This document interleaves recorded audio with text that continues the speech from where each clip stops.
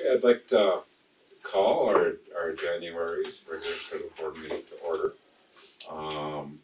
Roll call, please. Brian Giese. Present. Cody Bubilski. Present. David Schmidt. Present.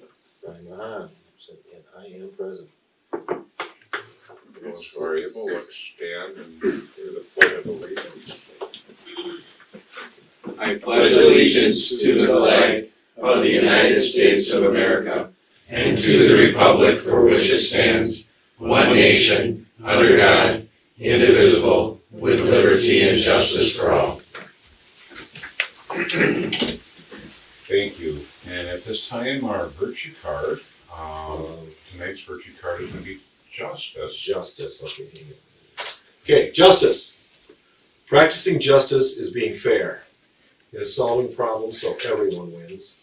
You don't prejudge. You see people as individuals.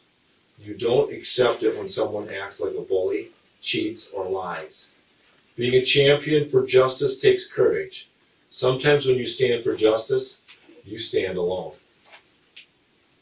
You are practicing justice when you treat everyone fairly, think for yourself and refuse to prejudge, avoid gossip and backbiting, own your mistakes and fix them, protect people's rights, including your own, solve problems so everyone wins. Affirmation. I act with justice. I stand up for the rights of others and myself. I have no need to pretend or defend. I choose to make amends. Justice. Justice. Thank you, Pat. Thank you. Board of Education guidelines. With an open mind, we will establish an atmosphere that allows expression of all views, even when views are not in line with all members. We will work collaboratively with the district administrator by having open and honest conversations around district priorities. We will work collaboratively with all stakeholders to monitor key indicators so that equitable teaching and learning results in high achievement. We will work toward building a trusting relationship where both students and staff can reach their full potential and celebrate successes in academics, the arts, and athletics. At this time, public comments. We need public here, guys. Come to the meeting so we can have public comments. At this time, we're at showcasing schools and student learning, and we're very pleased tonight to have Mr. Paul Lee here with us this evening. And just for those, each month we review overarching results, and Mr. Lee, you're kind enough to come tonight and share some of his work. So could I read the overarching results policy just real quick? Sure. Nekoosa School District develops students who excel academically, act responsibly, display good character and citizenship, and reason and solve problems rationally. We focus on preparing our students with the skills they will need in today's global community. So in that context, yes. I don't know, John, do you want to say anything before we get started, or can Paul jump right in? I think Paul can jump. Awesome.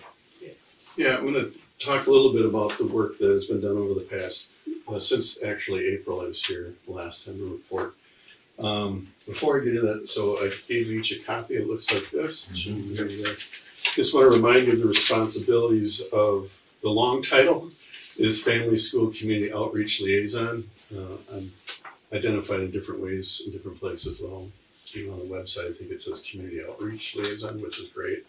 But the job description is there. I just want to remind us all of that. The liaison creates, strengthens, and maintains the bridges between the family, school, and community. The liaison facilitates and provides leadership for the collaborative process and development of a continuum of services for students, families, and community members within the Nekoosa School District community.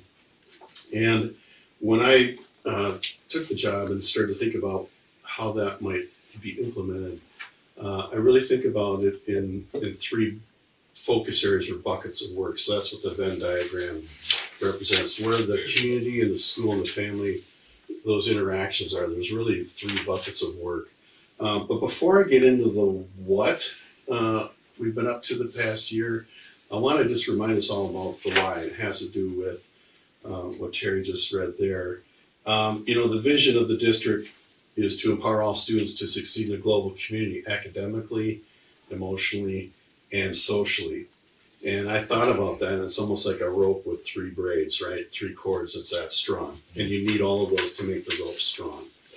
And I would say one of the barriers that we would have, one of the barriers towards success in academics, as well as all of them, is that social emotional piece. If those things aren't strong, the academics suffer as well.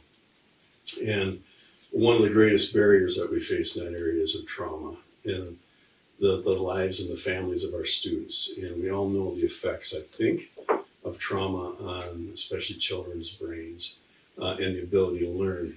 Trauma can take a lot of different forms. It can be anything from abandonment to neglect. It could be witnessing or suffering violence, something we're working to mitigate through our Handle with Care program. Incarceration of a loved one, we see that happen in our district. Systems-induced trauma that I'll call, such as removal from a home or multiple placements, or separation from siblings. That's a reality that we face. Living in chaotic environments, or environments with inconsistent financial or housing resources. And I don't know if you're aware, but the county puts out a report. In fact, the next iteration is due pretty soon. It's called the CHIPS report. And there's some really good numbers to know in there. I gleaned a couple just to frame this up so we understand that our students experience trauma on multiple levels. Poverty has risen in Wood County from 8% in 2006 to 11.3% in 2015. What that looks like on the ground for us, eligibility for free and reduced lunch, we know has risen dramatically. It was 35% in 2007, and last year was 53%-ish, right? So we know that that's increased. Other effects of economic stressors on the family, we see drug addiction and trafficking is still a problem in our area. Due to our location near the I-39 corridor, being centrally located, our community, and I know this from rubbing shoulders with other chaplains, I'm a police chaplain as well, our community, for a community size, has far more drug activity than rural communities relative to our size that aren't located in Brian Mahan could talk all day about that kind of stuff. Trauma can lead to self-medicating behaviors. One of the, actually a focal point of the CHIPS report deals with that, especially in youth. According to the CHIPS report, 1 in 5 high school students in Wood County will have had 5 drinks or more recently. So that's self-medicating. That's trying to deal with trauma at home the best way they can. And sometimes that leads to substance abuse. So trauma, we know then from the research, it interferes with the children's ability to learn, to function properly, to lead social and emotional and academic. It just interferes with a lot of success, which is what we're all about, right?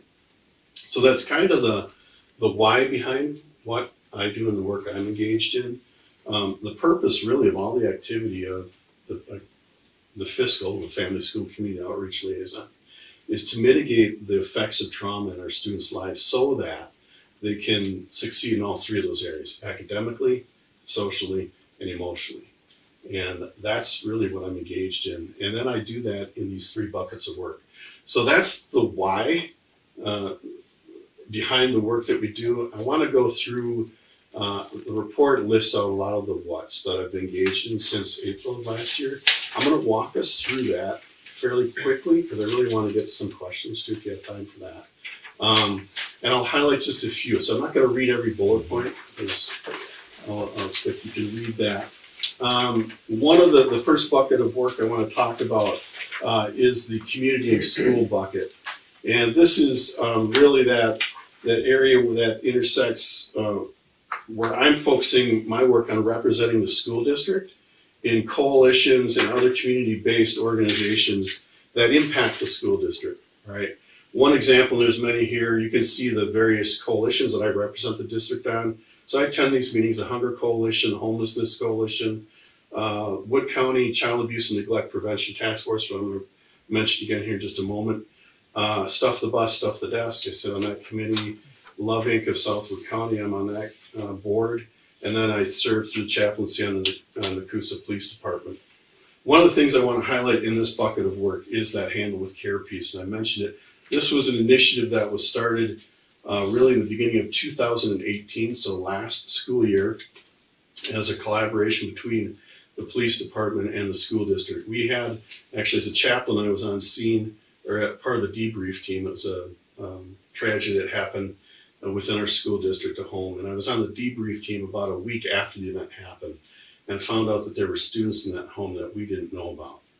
And talking with the chief of police, and we just said, boy, that's got to change. We have to know these things. And so with the help of the police department, we were able to find a great program that exists in West Virginia, and we adopted it here. Since totally, I think we've had 9 handle with care reports. Since April, since I reported last time, we've had 5. I can't remember how they broke. I think we had 2 or 3 this year and 2 the year before in April. So what that looks like is if there's an incident in a home of one of our students where the police are involved, it could be a domestic violence, could be a drug thing that they're witness of, that we immediately get a report. And they have been, I would say, every time we've gotten a report and been able to intervene the next day. And we're able to convene a meeting amongst the building counselors, whatever building that those students are in. We develop an action report, and then we email the teacher, and all this we tell them, they have no details, they just get a handle with care that says this student has witnessed a traumatic incident in their home in the past 24 hours, just handle them with care, a little bit of extra love. And if you see any behavior that's not typical for them, please let the counselor, Brian Grill, or me know, and we'll follow up with that. I'm happy to say, real recently, Brian and I were invited to join this Wood County Task Force on Child Abuse and Neglect. And one of the goals of 2020 for that task force is to take the handle with care Nekoosa model and blow it up countywide. And so Sheriff Becker is behind it. We've got the task force behind us. We're going to be sitting on that committee, and between Sheriff Becker and I, we're going to be spearheading an effort to take that handle with care countywide. So pretty proud that it was birthed here, and we get to be a leader. And honestly, my goal is to see it go statewide. So we're going to be working that way. So that's one bit of work in that bucket, and you can read the other things that I'm involved in the community school where those 2 things overlap. The second kind of focal area is where the family and community overlap. And the work in this area focuses on connecting families in need with resources in our community. I would say this is kind of the social work piece, if you will. This is helping our families that have real felt needs in their home, not sure how to navigate the social services systems or how to find relief for whatever problems are going on at home. And the problems, these are economic, usually stresses in our home that affect our kids. And they bring those things to school with them every day. And the better job that we can do at relieving those stresses in the home, the better equipped our students are going to be at learning and being better off socially and emotionally in the school setting. So I won't get into all of these. I do want to give you just kind of one example. This shows you, I almost thought about just giving you a day in the life of the fiscal of me, what it looks like. But this is a good example. I can't mention names, but we had a family with several children who had experienced a traumatic event in the home that led to loss of employment, and then the myriad of hardships that follow that. All right. Now we were able to come alongside the family, and I have a list of just to show you the kind of supports that are needed in these circumstances. We helped them navigate the systems in place in our community. Wood County Human Services, Love Inc., the Rome Fire Department Holiday Baskets, the Backpack for Kids program, Sacred Heart's Angel Tree Christmas Gift program, Cleansing Waters Laundry Ministry, you probably know about that one, and then individuals from our community. And then I just got a call today to help them figure out how to become foster parents. So all of that work has to be coordinated by someone. It just doesn't happen. And most people that find themselves in these kind of hardships, they're struggling just to make it day to day. They don't have necessarily the time or sometimes the energy to pursue the solutions to their problems. And so over the past, since April, my caseload on this kind of situation has been 9 families, but it's more regular. You get odds and ends kind of calls, like, hey, we need this right now. So a lot of crisis calls. And we find these students and these families either through referrals from teachers or our counselors or principals, people who are involved in the lives of the kids. So we get referred to them through Brian, comes to me, and then we begin to work in these areas. So that's what that bucket looks like. And when I speak to people with the work I do, I would call that the social work piece. And then the final area is where the family and the school intersect. And that area focuses on engaging families. If the social work piece is more of a reactive, like we're reacting to the circumstances families find themselves in, this is the proactive piece. Okay, this is the piece in trying to develop a curriculum scope and sequence for parenting classes. So last year we ran our first Board Learning Academy. We had 10 families graduate from that. We're offering that again. That's a partnership, by the way, 3 partnerships between us, the United Way and the Y. And great curriculum on the preschool end of it. So how to get their children ready to learn. And so it's great information, helps them prepare. And then we actually take the information that evening, it's 6 weeks. And each evening there's something that's presented on child development. And then they get a chance to actually go down and practice it with their kid for the last 15 minutes. So it's very practical work. Now we are running it again beginning February 4th for 6 weeks. It's free. We provide a free meal to the families that come. And right now we've got 6 families signed up, but I know there's more coming. So I'm guessing we're going to be in that 10 to 12.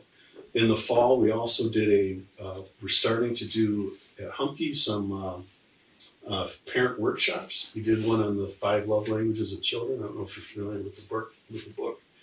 It just helps parents understand how their children give and receive love, and to be able to understand their child better. We did a one-night kind of just a workshop on that. We are going to do another workshop in February. Officer Colo's coming to do a workshop on apps, phone apps. What are good apps and what are dangerous apps? And we've seen recently the effect of some bad social media, right? So again, this area of the work really focuses on parent engagement. How do we ramp that up? How do we get families involved in their child's education?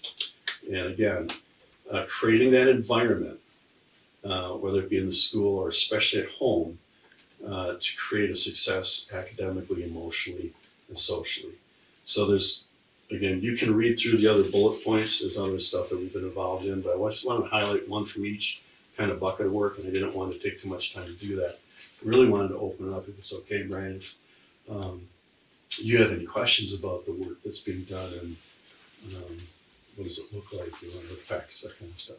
Well, I just wanted to interject quick. I think it's something as a district and for Paul to celebrate, with all the work being done, with hunger, trauma, poverty, even if you don't see it or someone's not showing it, it's there. Especially in Nekoosa with low income, and they don't know about the resources or may not be aware of the resources. They don't know where to go as a district. And for many in the position, this is something that I think is very important. So I think it's something that we need to celebrate as a whole. So thank you guys. Can I just say too, on that point, I was presenting at the Wisconsin Rapids Retired Educators Association. They invited me to come and talk because, kudos to the board for creating a position like this. This position, I'm an odd bird. This position doesn't exist. Well, in a good way. This position doesn't exist in a lot of school districts. And I had a school board member from another district say, "We need someone like you, like that. We need some of this work to be done." So I just want to say kudos to the board and the district for having the foresight to know that what the causes are, how we can help kids learn better, mitigating those traumatic effects. Is there a way can we get that CHIPS report And how do we get it? Absolutely, it's available online. It's Okay. a fairly hefty document. Yeah. I think the last one, so the one I was citing, I think came from 2016 or 17. Okay, But I just was talking with Wood County, and the next one's coming out very shortly. very good. It's good reading. You wanna send it to, Yeah, I sure. mean, I could access it, but if you have it. Yep, I've got it downloaded. Diana, Yep, I give can it do to that. her. I really want to echo Cody's points about the value of this within our schools. And, you know, I think Humke, the greatest impact we can have is in those early years, but we certainly do understand that it happens at other points. Have you been called to other So, schools? so the one example of the family that we serve, we actually have children in all three schools. Oh, boy. And most of that interaction with the other schools has been through that bucket of work, the social work bucket. Although, and I did spend some time at AMS talking with Nathan as I've been building out, you know, because in some ways we were building the job description or job as we were flying. And most of that interaction with the other schools has been through that bucket of work, the social work bucket. Although, and I did spend some time at AMS talking with Nathan as I've been building out, you know, because in some ways we were building the job description or job as we were flying the plane. Yes. That's done almost, I would say, each of these buckets, by the way, I developed a 100-day work plan around. So there's a much more detailed document that I didn't want to, you know, burden you guys with, but there's very detailed work, and all of that work is beginning to shift over to ongoing, where the deadlines used to be set this up, set this up, set this. A lot of that work is being done, so it's allowing me to branch out to some of the other schools. I've been over at AMS. I try to get over there as often as I can. There's more work, and honestly, what I'd like to do is be able to sit down with Mr. Black and Mr. Johnson and say, okay, now we kind of know what this is. What might it look like for you? Where are some gaps that you need some bolstering? And I don't know that. Those are discussions we need to have. And I think we've got a meeting set up. Yeah, we're doing Yes, it in a couple of that's weeks. Yeah, just that's that next step. My dealings with other board members from school districts around the state, I'm hearing the same thing you just said, that they need somebody like you as well in their school districts. When I researched before the position came about, the best stuff I could find as close as almost all of it's urban. So it's neighborhood schools that, you know, how urban schools are really tight around a very box in the urban setting. They might have a person that's doing this kind of work in that very, but almost nothing rural that I found. I have a question. Mhm. So, this is the epitome of it takes a village. Yes. So, at what point do you reach your capacity limit? That's a good question. In the social work part of it, that can be, you know, people work is the most important work, I believe. If you help people, you know, things come along. But people work can be the most inefficient work because people are complex and solutions are not easy. The right way to do things is not always easy. It's complex. These are complex issues. You know, I don't really know that. I don't think I'm at, like, the caseload I have now isn't, I would have room, but depending on what other programs or areas we want to grow, like how you add more cases, then that limits how much more I can do for AMS, you know, in these other areas. Right. So it's really kind of it's a moving kind of target. And it's not easy to pinpoint. So I don't know capacity wise. I don't think I'm there yet. You know, there's still some stuff I'd like to see done. But I also believe in building teams and passing responsibilities off to people. So one of the other things here I didn't talk about is volunteerism. I'm tracking very closely volunteerism at Humke. I could tell you it's an impressive amount of hours. We had 50 plus volunteers last year. I track and log those minutes. And it's something like 1,500 hours that we had last year in volunteerism just at home. So that's a full-time person. But as we develop volunteers in some of our parent organizations like HIPPO, I would like to see take some more responsibilities just beyond fundraising and that kind of stuff to actually running volunteering in the school. And if you can pass them up, then you can still build more capacity in the system. Does that answer your question? It does. I can just see that this is just it's gonna be continuously developing. I think so. It shifts around. You'll get a good framework. I think we have a framework Oh, going. yeah. But where that work is shifts around the framework because it's people. Thank you, Bob.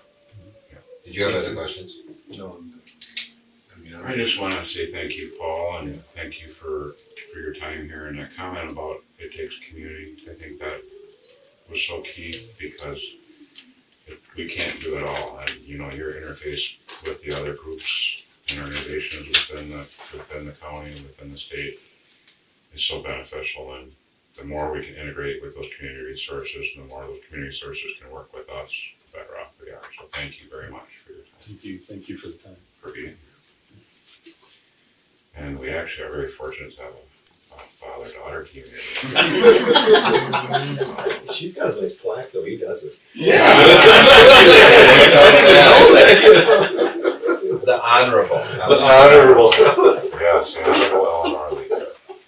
But before we can get to Eleanor, I must yield the floor to Mr. Brian Giroux, I believe. Nope, she's not next. Oh, Eleanor, Eleanor, you got it. You're up. You are first. Change it. I do that. So this week and next week, student council is going to be working to give all the high school students a goodie bag for the semester ending and into the new semester. We don't have finals anymore. I still think of semester ending as finals time because that was my freshman year. So I'm still thinking about that, but we don't have that anymore, which I'm grateful for. But the school or the events committee under student council is working on getting a dodgeball tournament again in the high school, so that is hitting the ground and running within the next few weeks. I believe it's somewhere in the middle of March or February. I'm not really sure when. And then we have 4 different committees that I'm pushing them all to do something before spring break is here. So, and then we're gonna work with you guys soon to get into the high school and talk about the referendum. Okay. And we do have a date set for that. We do.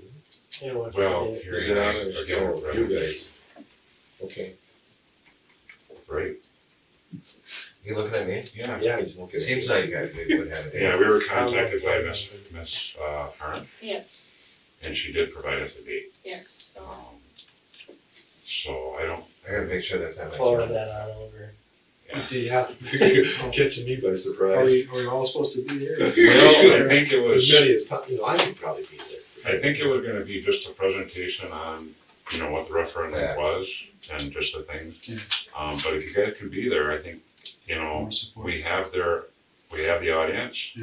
and if they can hear from all facets. You know what the date is? I don't think I had it on my calendar. I would like to be present for that. I will. You know, working with a lot of the athletes there, so. That's great.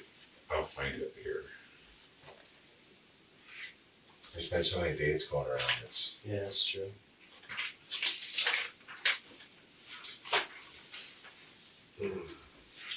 there it is. So like February. Meeting February 7th during advisory time.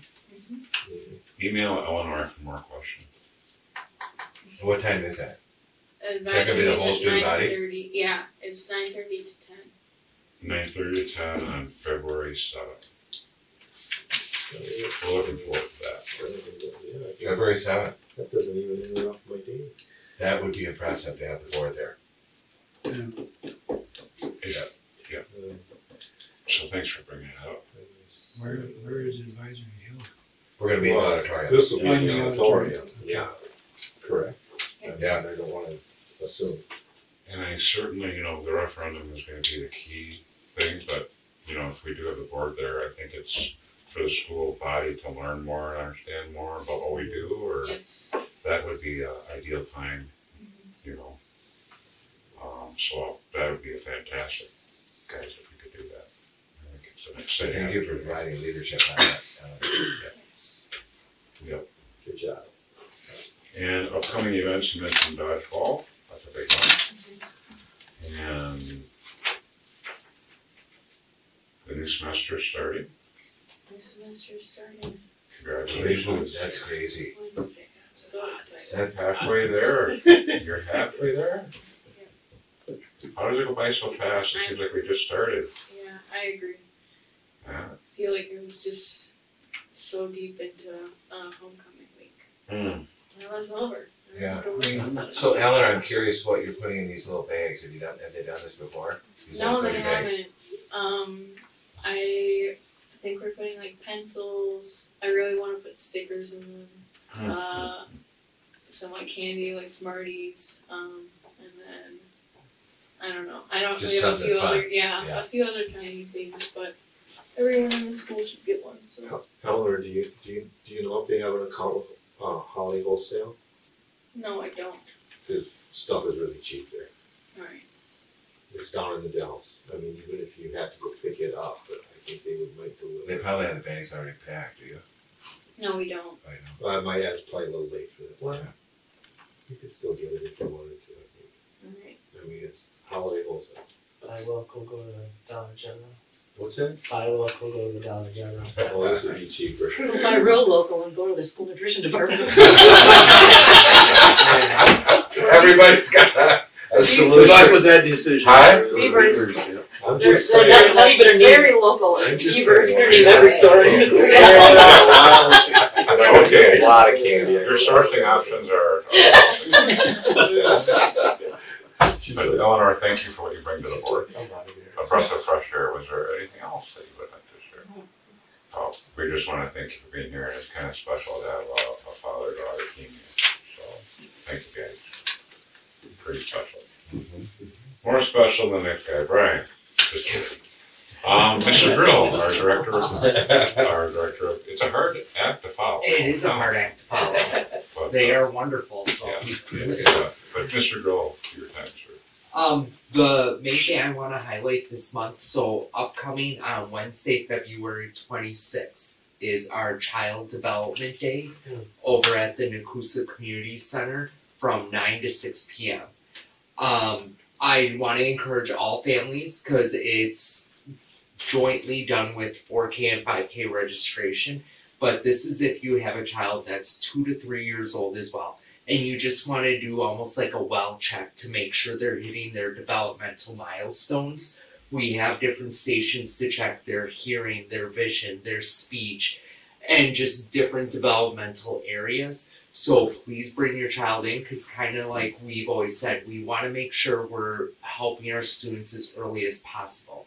So if everything's on track, we'll tell you, yep, everything's looking good. If there's an area where you could work with your child or if we see a need for us as a school to help with your child to intervene early and help you as a family, we want to be able to do that. So how best to communicate with us, because you do have to set up appointments, because we do have to make sure we have enough staff to make sure we can screen your child. Just call Tiffany at the Humke main office anytime during school hours, but you can schedule an appointment from 9 to 6 p.m. And we are also, as part of this, we have community members come in and there's tables around. Paul's always there on behalf of Hippo and Humke Elementary, but then we also always have, this year a new one, we have the dental office your daughter works with, I can't remember the name. Dr. Carla McDonald. Dr. Carla McDonald. Yep, Riverhill Dental will be there to talk about, teeth care with your children. Brian Mahan last year had flyers out there for Little League. We really want families to know the opportunities. Head Start's there, WIC is there. We have different community resources so families are getting connected early as well if they need any of those services. So, and we just want them to get connected to our community. We want them to know Nekoosa is a place where we care about your child and we have sports opportunities, play opportunities, and different things for you to get connected as a family. So I just encourage families, please come out. You know, it's a good way, like I said, just to see where your child is developmentally and get connected to our community. So will you say the date again? And Sure. I'll say it's February 26th. It's Yep. held at the community center, and it's just a really fantastic opportunity. A lot of our dedicated staff are over there, the best of our best. Yep. Are over there, and it's just, you know, an opportunity to see where your child is, to see what services our community has, and the good things about our district, and it really helps you set yourself on track to where you know your kids are. And it's a resource that, you know, you're foolish not to take advantage of. And again, to reiterate, to make those appointments, to contact Tiffany Tiffany Arrangement at at Humke Elementary. And I just can't reinforce enough that it's a good day, a fun day for families to go there. And Yep. I see the best of our best go over there. So I've witnessed that, and it's a resource to take advantage of. And I want to give a special shout out, thank you, because always the high school provides volunteers with National Honor Society to come play with kids as they're waiting for their next rotation. So we always have a Lego tower building competition with the kids that they love. But then too, our police department has a station where they do a parents, kind of like if your kid were to go missing or things like that, where they give them a voice recording, picture, things like that. So in the event, we hope that never occurs for any child, but they give them this nice little packet of, so that way when you talk to the police department, you have all those things on hand. So a lot of community work goes into putting this event on. So I want to thank everyone that helps us put this together. Thank you, Brian. Is that it? That's it. That's an easy month from you. Oh, just wait till my next. Oh, I thought we were so lucky. 'Cause I know that, I think the next subject is gonna be a tough one, but no, Lynn, I'm looking forward to it. I read my book, I didn't bring it along. But the floor is yours. Okay, well, we have fun in the business office too. Every month around July, the end of July, we just have a real good time with those auditors. So we had new auditors this year. We contracted with Clifton Larson Allen LLP, and it was a bit of a rocky start, which it always is when you have new auditors come in. They have to get used to your procedures, where things are. They have to probably understand small school districts where, you know, we don't have a person to do every little piece of internal control. So it was growing pains, I guess I'll say. So they completed their work in July, August, September, October, November, and they finally got done in December. So we got the audit report in December, and I did distribute that to you. There were just a few things that I wanted to note. The general fund in the audit report consists of two funds. It's the special education fund and the general fund, and that's basically the operating funds. That's what the school district runs its instruction on. So special education fund is by law to have a zero fund balance at the end of the year. So basically what happens, because there's, you know, a lot of expenses in special education with not a lot of revenue, so what happens is the general fund has to do a transfer into the Fund 27 to make it zero. And so the general fund had a decrease of about $1,200 last year as we ended the year. So that was good news. So there's good news in the business office, and then there's some not so good news. The second item that I wanted to talk about was our short-term borrowing. This year, in 18-19, we had to increase short-term borrowing by $300,000. So we went from 1.6 million to 1.9 million. Typically with the district, the way we are funded, because we are so heavily reliant on taxpayers, is our cash flow is what really kind of screws us up. So in typically in November and December, our cash flow is really, really, really low. And we usually utilize every dollar of that 1.9 million just to make it through to January, where we're now getting our tax payments in. We So- actually borrow money and we pay short-term interest on it, Correct. and that's a cost to the district. It is absolutely a cost. So, the way I'm looking at our fund balance, because we have a fund balance of just a little over 3 million, in order to eliminate our short-term borrowing to even out our cash flow, we would have to have a fund balance of at least 5 million or even more. So we're quite a ways away of ending our short-term borrowing. It's funny because there are other districts that are like us, that have a fund balance of maybe $3 million and have the same type of dynamics. However, they may be 75% funded by the state and only 25% funded by the taxpayers. So their cash flow is a little bit more even throughout the year, and they don't have to borrow as much then. So it just kind of happens the way Nekoosa is, where we have to short-term borrow. So another thing I want to bring up is when the auditors complete their audit, it's called a single audit. And what they do is they look at all of our grants. And if we exceed a certain dollar amount in the revenue that we receive in grants, I believe it's $700,000, I believe, then they have to go in and say, okay, we have federal grants and we have state grants. And now we really have to dig into some federal grants because we have to make sure that you're following all the internal controls and everything like that. So it's a deeper dive. They also have to do that for state grants. So for the federal grants, the deeper dive, what they did is for Title I and the Child Nutrition Cluster. So they really looked at every single thing that was happening in those grants. They looked at internal control, they looked at revenue, they looked at expenses, they did analysis, they did a ton of work. And I was happy to say there are no findings in there. So then they looked at the state side, and they looked at our special education state aid, and they looked at our general state aid. And they did all the deeper dives in that, and there were no findings there. So then for the rest of the grants that they don't do deeper dives in, they actually just look to see if everything looks reasonable. So as they were looking at my transportation, there was a couple of red flags that came up.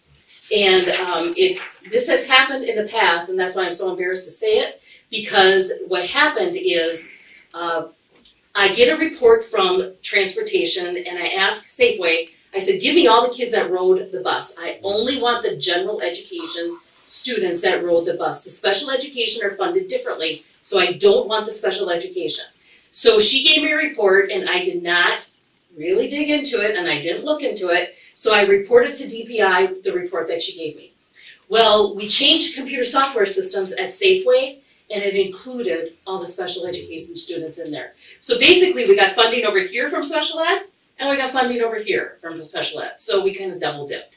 So that was considered a finding. So DPI, or the auditors, did write me up on that, and they did submit that to DPI. I have not heard from a response from DPI yet, but it is coming. And typically in these situations, I'll get a phone call, and then I will have to provide an explanation as to how it's going to not happen in the future. And then I probably will have to send them a couple of reports just to prove that I am looking and, reviewing and making sure that I am following up on it. So it's kind of, a slap, and, kind of figure it out. But I'm glad they did that because it makes me look at the reports more closely. So, so we did have one ding. So other than that, the auditors did provide an unqualified opinion, which means it's a clean opinion. So that ding didn't really affect our clean opinion. It basically means that the finances of the school district on the items that they looked at represents fairly in this financial report. So everything, they're comfortable with how the district is represented financially. You're supposed to say that with a little more joy, because you're very proud of that. Well, you know how I am though, it's I a know, perfectionist. And but one finding in the complexities of school finance. And it was just a computer caused the problem. it was stupid. Let's just call it what it is. Okay. Good job. So I do need a board approval to supposed to say that a little more joy, because you should be very proud of that. Well, you know how I am though, as I a know how you perfectionist are, and. but one finding in the complexities of school finance, so. And it was just a computer caused the problem. It was stupid. Let's just call it what it is. Okay. Good job. So, I do need a board approval to, approve the 18-19 fiscal audit report. Someone would like to call for a motion to approve the audit report as presented. Second. We have a first and a second. All in favor, please signify by saying aye. Aye. Opposed? Motion carried. Thank you very much. Yep. Thanks. And then we are going to move on to open enrollment space availability. Good to hear from me again. Well, you had your chance, Brian. You did it again though. You I just can't know. get enough of it. Alright, what I'm passing around is every year in January, because before open enrollment season starts on February 3rd, we have to discuss whether you as a board would like to set caps for our students with disabilities. We have been doing this every year since I've been here, so the last 4 years. And what I do every year, I calculate what the current enrollment is according to building and disability category to say, here's the space that is currently being occupied, and I roll everyone up to the next grade and figure out how many units are gonna be available. There's good news in looking at this, but there's also some downsides to it as well.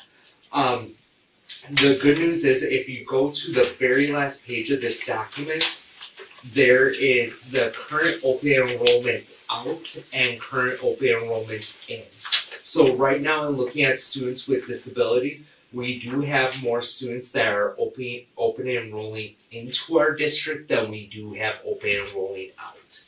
So that's good news, that it appears our families are happy with the services that we are providing special education wise and staying with our district, which is good to see.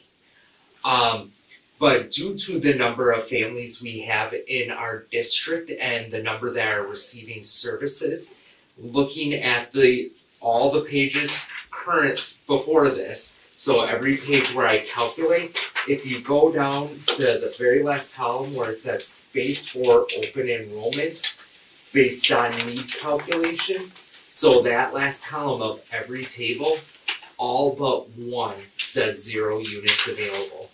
So I would say all of our special ed case managers were at capacity. So I know if there are students looking at our district, we like to say, hey, you know, we are a wonderful district. But the challenge is for the number of staff we have available, we are working at capacity.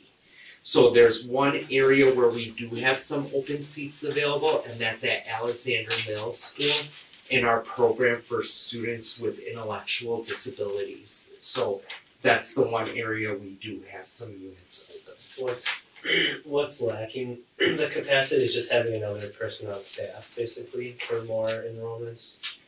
Is that the big certified teacher? So for some of our 2, you will see with I'll just point out, for example, our high school intellectual disabilities, for example.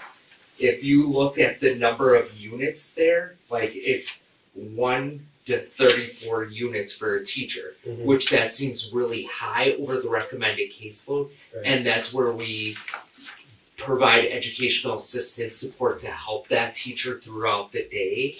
Because the teacher can handle the caseload piece, it's just some of the student needs, she needs additional help, and that's where we talk about, do we need educational assistance, things like that. Okay. But the only way we would open up more seats is by adding special education teachers. This is just for open enrollment, right? Just for open enrollment though, yes. Yep. So if a student moves in, of course, we have to accept them as a student with a disability and provide services. This is solely for open enrollment.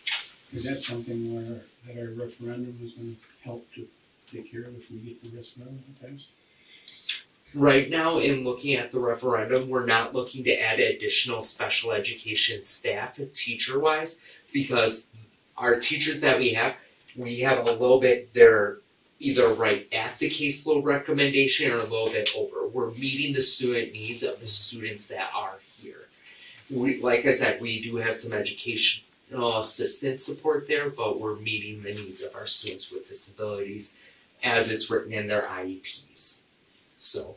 And I remember when you came, you did a pretty in-depth analysis of our resources and our capacity and what we could look at, and it was very difficult. I believe it was our second year looking at those numbers where we had to put a cap on it, and that was difficult. But we also have to ensure that we're able to serve our students adequately, and also be fair to our teachers and the resources that we have available. And there's requirements as listed by the state for what we have to provide. And if we don't have it, we can't do it. Correct.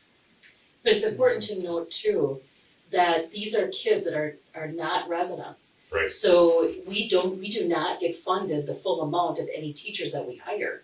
I think we only, is it $13,000 or $12,000 that we receive? $13,000 is all we can claim the other districts. So if we have to hire an aide for 45, including salaries and benefits, we don't recoup that at all. So then we eat it. And that's why we've really put these Yeah. limits in place. So limit the what cost. we're looking at is maintaining the limits that we have, the existing limits that we have set, which were pretty, Because of, go ahead. they were pretty generous to begin with. Well, and Lynn and I, sorry not to cut you off, we've worked hard too on our maintenance of effort. And if we just have students if we have students entering our district and we just keep adding staff, our maintenance of effort that we've worked to maintain and lower actually a little bit is gonna start going up again. Right, and the maintenance of effort is the state basically saying, you have to spend the same amount that you spent last year, you have to spend it this year. Unless you have a valid reason for reducing expenses. So we have to, it is a balancing act, it is terrible. So there's a lot of different variables attached to that. So.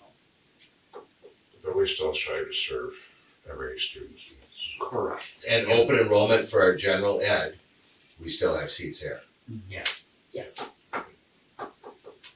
Did that answer? I didn't mean to interrupt. Well, I was just thinking, so this does not affect our resident students. Correct.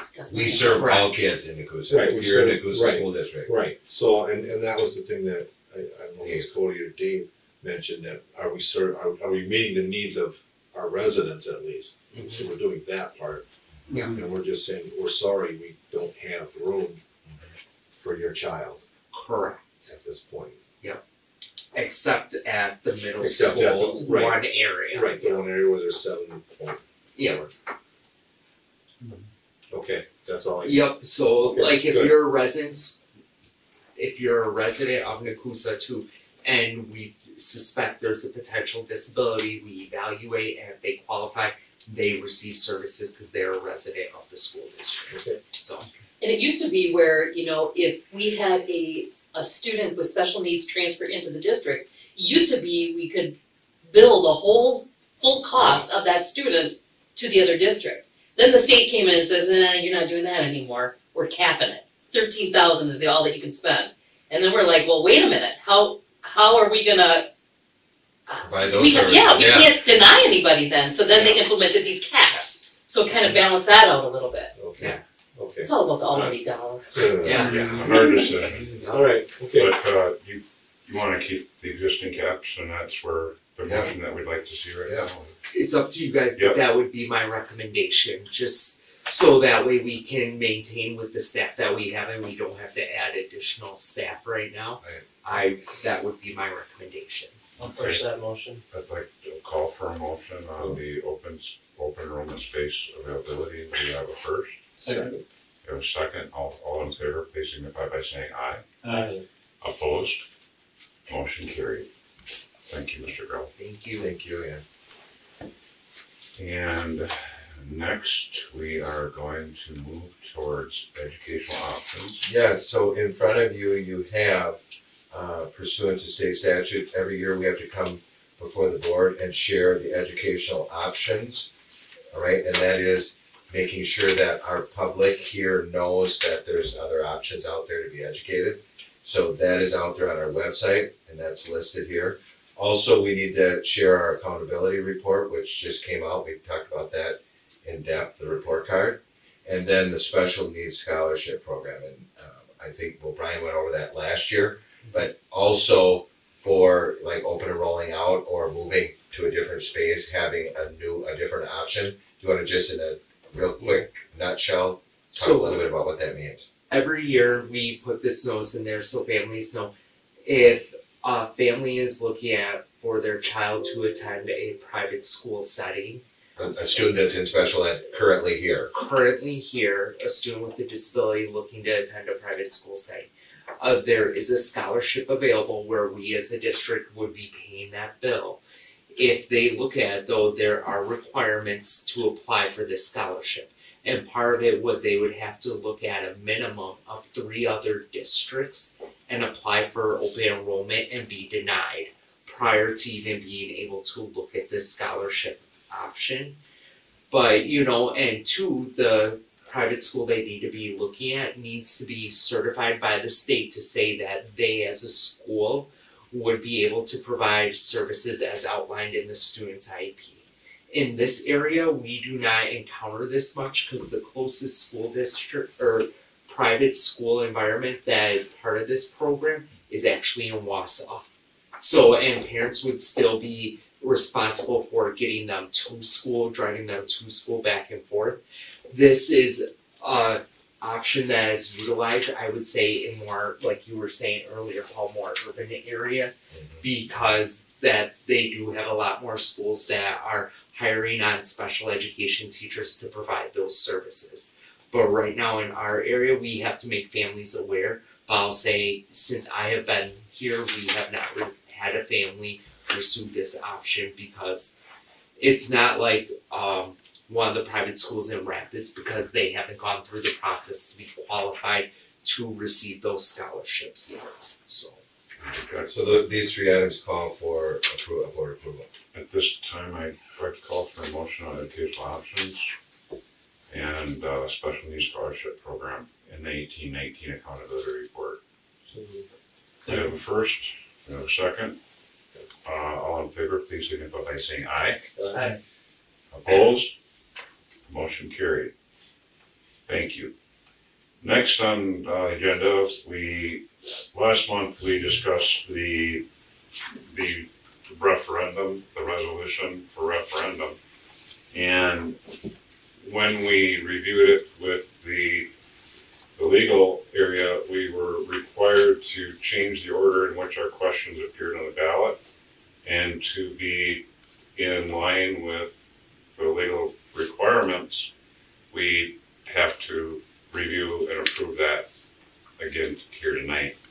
It's all the same information, just a different order. Question number 1 will be regarding the operational referendum, not to exceed $2 million per year for 5 years, non-recurring, and that's to maintain and provide the services that we need for our students. The second question has to do with the capital improvements for those items that were identified through the survey process, a pretty exhaustive survey and recommendations on what our community felt was important. And we as a board made that resolution in December, and we're simply at this point just noting that question number 1 will be the operational, and question number 2 will be the capital. And if I could, I'd like any comments or discussion points. Okay. At this time, I'd call for a motion to approve that change. So, We have a first and a second, and roll call, please, sir. Cody Bubilski. Yes. David Schmidt. Yes. I vote yes. Brian McClung.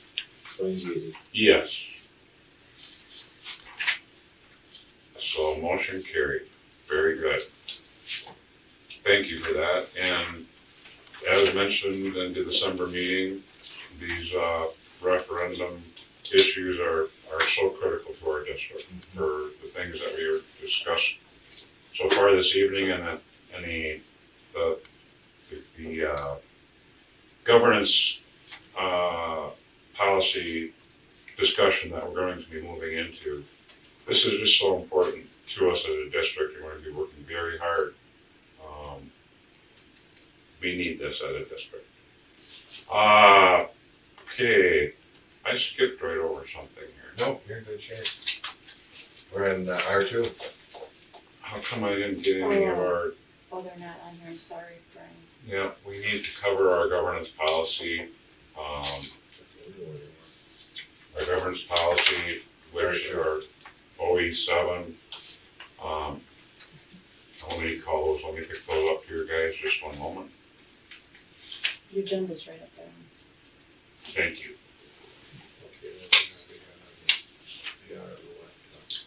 Policy governance. The first item that we're going to discuss on policy governance is R2, academic performance.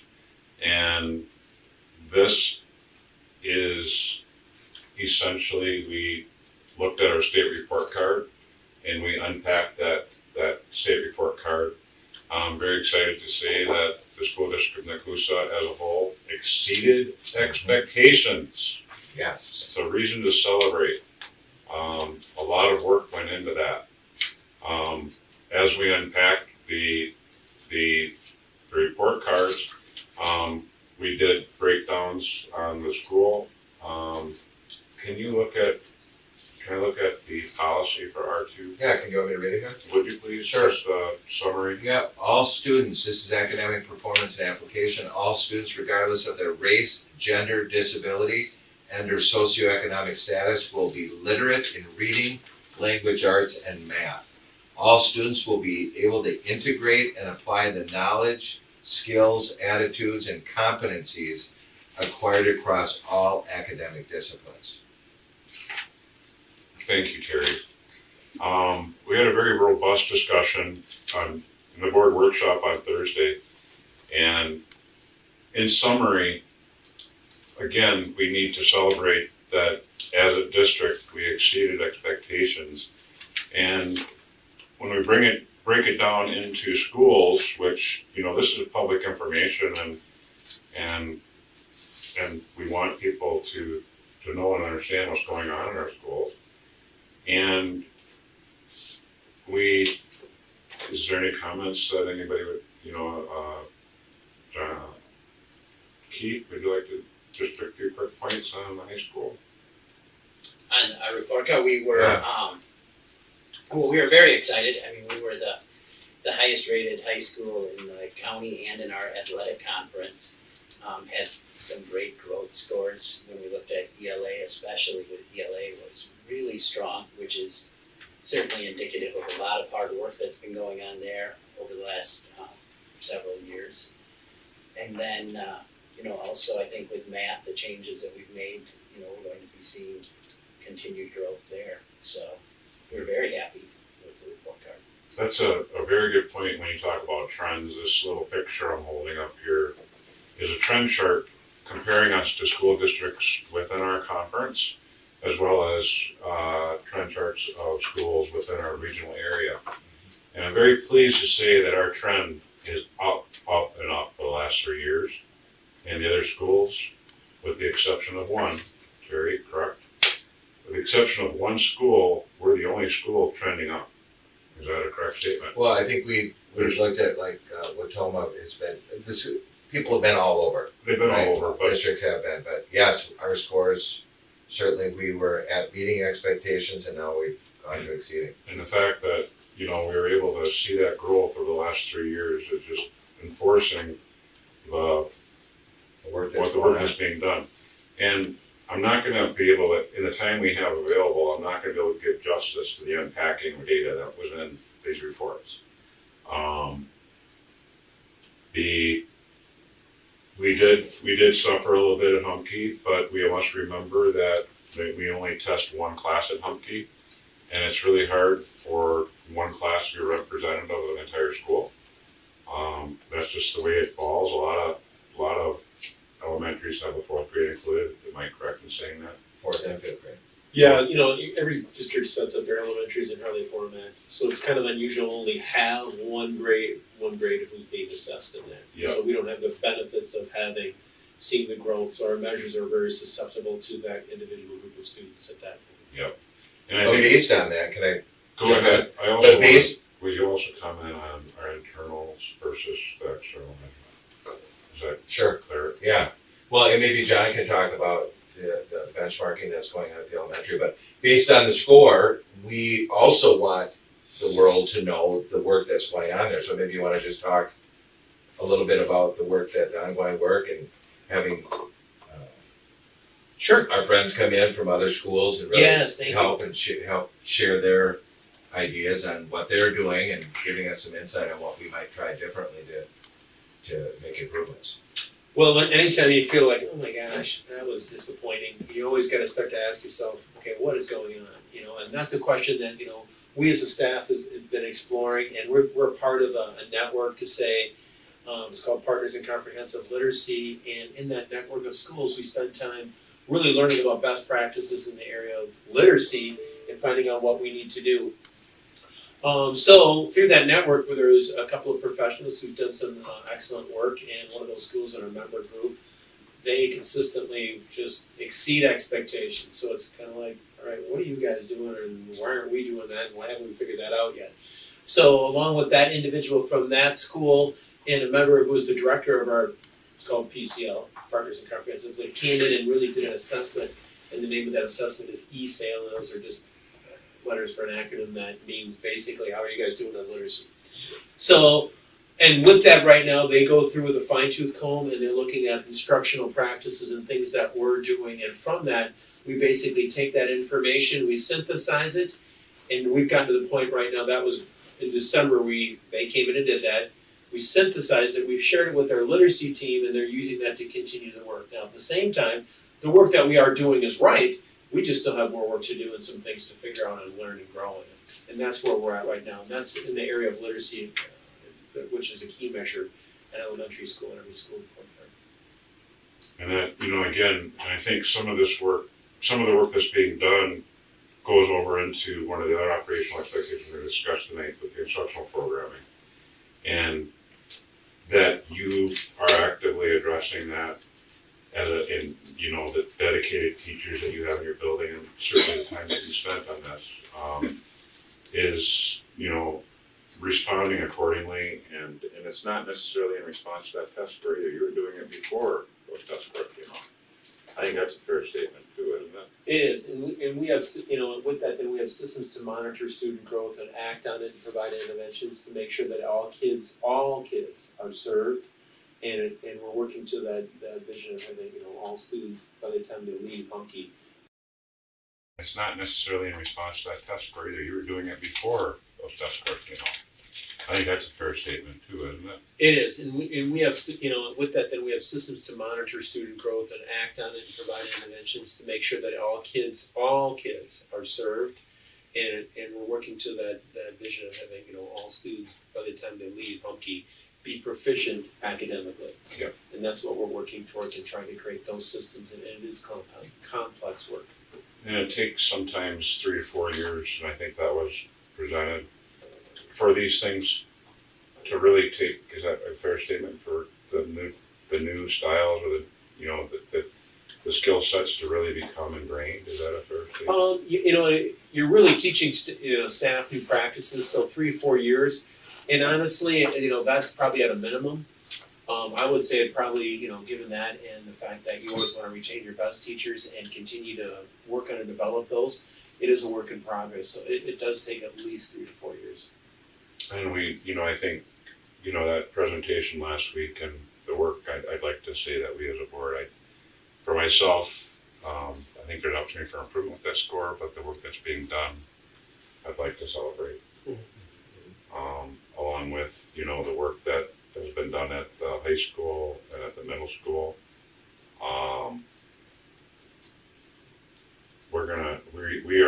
We're on the right track, you know, and to see that trend line go up, whenever you're trending up, you're going in a good direction. It's better than the other way around. And certainly the other districts in our conference are certainly having different discussions on this subject than we are. So, And, you know, I just thought of something. I think it's really important too, as you unpack the report cards. If you look at our academic achievement across the district, we are really working hard to create those tier 1 classrooms that are spot on with giving kids what they need to be successful. But that tier 2, that the referendum's asking for more support and help to get those kids that aren't being successful with some intervention, that is going to play a huge part in really moving the needle on that academic achievement. Because our staff is working extremely hard, right? So that's going to be something that we can take that message out and show, here's what we're able to achieve. We need more help. and we've identified that need, and yeah, that's something that referendum is just absolutely necessary for us to continue to provide that level of service. But a good, it's something we can draw back to in our conversations with our stakeholders. And, you know, as we look at these policies or this R1, we want to look at the strengths, we want to look at weaknesses, opportunities for improvement, exceptions, and then compliance. And so strengths, I mentioned a couple. Is there any that anybody else would like to add from our discussion last week? Well, I don't know if it's really a strength or a weakness, but I just want to say something. Sure. Okay. And that is, I look at things sometimes a little bit differently because of some of the things I'm involved with, and I look at results, and obviously we're getting good results in many areas, but I also look at the process, and I know for a fact that what we're doing and what I've seen, you know, in my years on this board is when we try a process and maybe it doesn't work, we don't sit there and say, well, let's keep trying it. We go with something different. And I'm starting to see that the processes are working. Now, they're not all where they need to be yet, but they're still going forward. And they are upward, and the process is showing that they are trending upward. And the results, I believe, are going to follow in the next few years. So that's what I'm at. You know, so strengths, weaknesses. It's hard to pinpoint stuff and say, okay, well, this is, and pick on it and say, this is, you know, we need to do. I think that's good information. Good difference. Yeah. You know, sometimes you just got to be patient with what you see is working, and just say, okay, let's ride this out for a little bit longer and check and see. Like in the math program, we haven't fully established that CPM math, correct? That's correct. We got what one more year till it's fully implemented at the high school level? Yeah. So the intent is that it will go up through pre-calc, and so then pre-calculus, and then at that point we're going to evaluate. So okay, but you could take another step potentially. we could. Potentially. Yeah. Okay. And that's what I'm getting at. We haven't fully implemented some of the processes that we're trying to judge. You know? So how can we say, you know? Yeah. And even then, Algebra 2 is in its first year this year. So. Okay. So, anyways. And it takes time. We're moving into OE11 a little bit, so we Yeah, OE11 is we got to get through this touchdown. one first. We got What was that more? any further discussion on that? It's all good. No exceptions noted. Find ourselves in compliance. I'd like to call for a motion to approve the results policy R2 academics performance. Calling for a motion to approve it. Push that motion. We have a first and a second. All in favor signify by saying aye. Aye. Opposed? Motion carried. The next one we need to look at is, well, we have it on the agenda, We're moving in February. monitoring district administrators' performance. Because of the workload that we had in December and January, we're gonna move that one off to February. So the next one we moved to OE 11 instructional programming, and the instructional programming piece was actually more in depth than the unpacking of the report card. Each administrator and each school went through and did a detailed report on the different curriculum that they're presenting, that they're utilizing, the changes and improvements made, the increase in the AP courses, college preparatory courses, and, based all the way down through the K through 5 curriculum with regards to the changes in reading, Readers Writers Workshop. Readers Writers Workshop, And the math that's coming up. Bridges as well. Math is starting, yeah. Bridges program, which, these are proven programs and very exciting. This curriculum work takes time. And for me as a board member to read the work and body of work that's been done in this is truly, truly kind of humbling. And I find this to be a strength, to find the, to observations,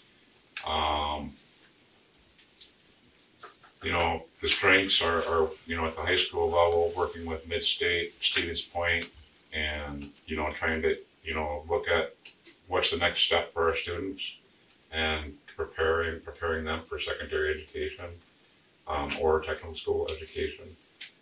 Having the Mid-State courses at the school. We have kids, sophomores, taking Mid-State accredited programs for welding. Is that a correct statement? That's correct. That's a pretty amazing thing that we have sophomores that are gaining Mid-State credits. College credit, Yeah, isn't that something? Would that have happened 10 years ago? No. Well, we have sophomores taking AP courses too. That's amazing too. Families have come to us and told us that they've saved almost an entire year of college expenses by going through all of the college preparatory core, college accredited courses. Is that a correct statement? That a freshman would generally take in their freshman year. They're able to do that while in high school. Is that fair to say? Yeah, certainly a semester. Certainly a semester, student can, yeah. Somebody very proud of.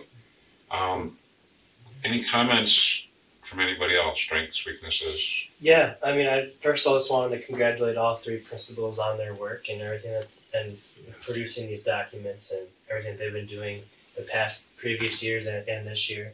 And just to highlight math and even the CPM math, they're in their 3rd year. It sounds like from last week and all the reading that there's good support and resources going through that. So again, just congratulate those 3 principals and all the work they've been doing in regards to that.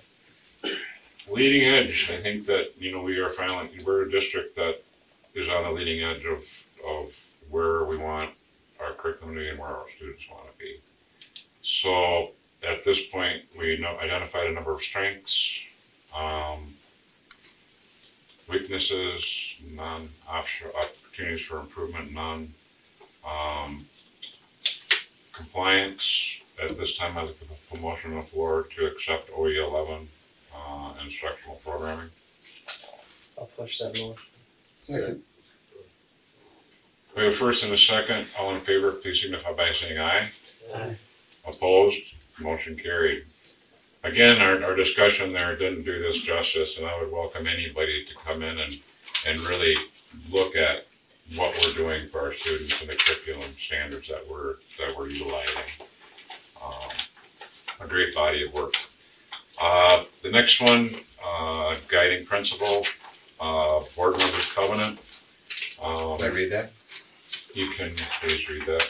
All right, so board member covenants. In order to build and maintain productive, effective relationships, board members shall maintain communication and interaction that builds upon mutual respect and trust, embodies civility, and respects decisions made by the full board. Accordingly, Members will focus on issues, not people or personalities, respect decisions of the full board, exercise honesty in all communications, make every reasonable effort to protect and promote the integrity and positive image of the district, and employ the following format to submit items they wish to have the board deliberate. Define the problem, propose a solution, and propose possible board action. Thank you, Terry. Observations. Our board is exceptional in the way that each of us can express our views. Even when we do not agree, which happens, we all have the same focus on the success of our district. The strengths, trust, and communication. Each board member, Pat, you feel free to speak your mind when you want to. Oh, yeah. That's good. Cody, David, you all have your voice, Yeah. and we want, it's so important that each of you feel valued, that your voice counts. Decisions by the board are respected, even when an individual may not agree. Anything to add? This was sent to all board members. There were no noted exceptions emailed back. And we have had some meetings where we didn't agree. And, But we fleshed it but out. we flushed it out, and we all came to a conclusion at the end, and we're good. It wouldn't be good if we always agreed, would we? No, And once we That's why the five of us- decided as a board, that was it. that's right. It was done. And I like that. Okay, any further discussion? Without that, I call for a motion to approve GP-9. So move. Second. We have a first and a second. All in favor, please signify by saying aye. Aye. Opposed? Motion carried. Thank you. And again, I just really want to express that in the instructional programming and R2 unpacking that test, in the time period we have, we couldn't give it justice. We could spend easily 3 hours on each topic. But we have so much to be proud of as a district. At this point, we are at consent agenda. Mr. Podolsky, would you mind doing donations? All right, backpack for kids, $550 from Sacred Heart Collections. We have $20 from the NHS Food Drive, $65 from Bethlehem Women in Missions, $100 from HCE Homemakers, $240 from Jim and Sandy Quinn, and $200 from Jim Esselman to NYA. And thank you very much to those donors helping out our students, community, and district. Fantastic. At this time, I'd like to call for a motion to approve the consent agenda as presented. So, Second. We have a first and a second. All in favor, please signify by saying aye. Aye. Opposed? Motion carried.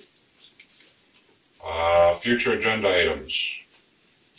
February 16th, It's actually the 13th and 13th. 18th, I'm sorry. that's fine.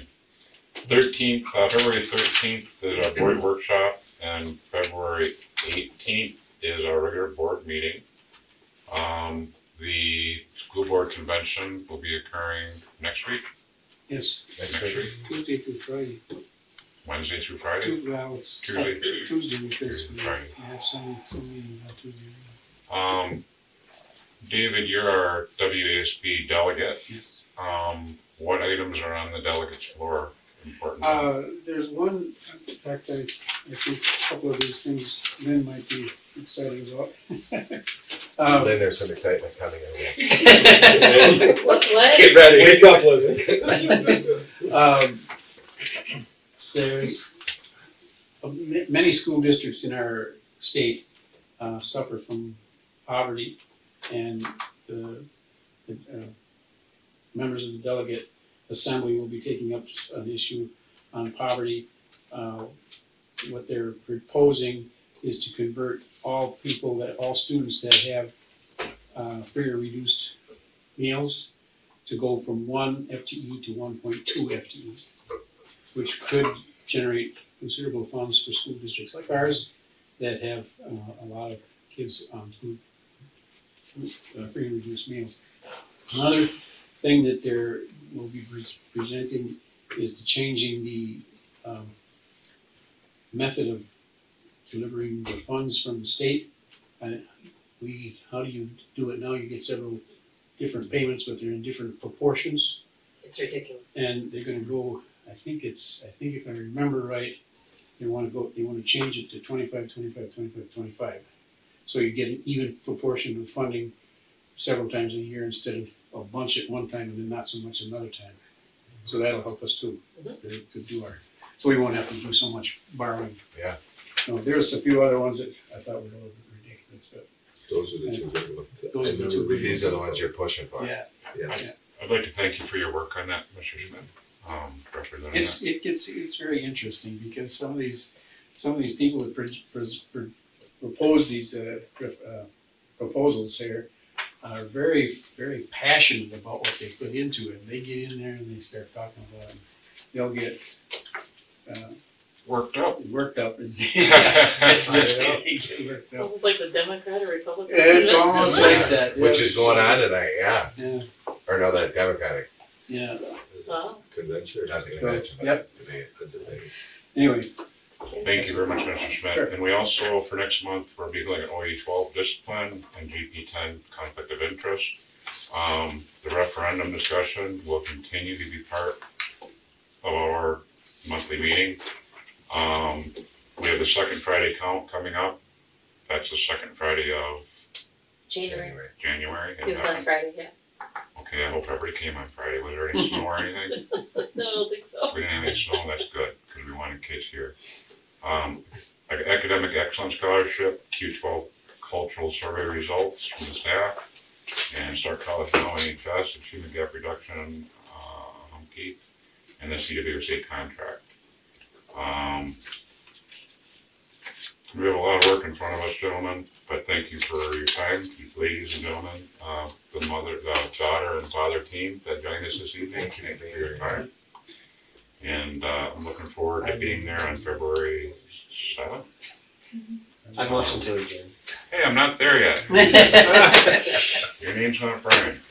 No, I'm ready. There you go. Alright, I motion to adjourn. I didn't call for the motion. You already put that. Call for motion to adjourn. Got one. thank you. All in favor, please signify by saying aye. Aye. Opposed? Motion carried. You made it 8 8 o'clock. Barely.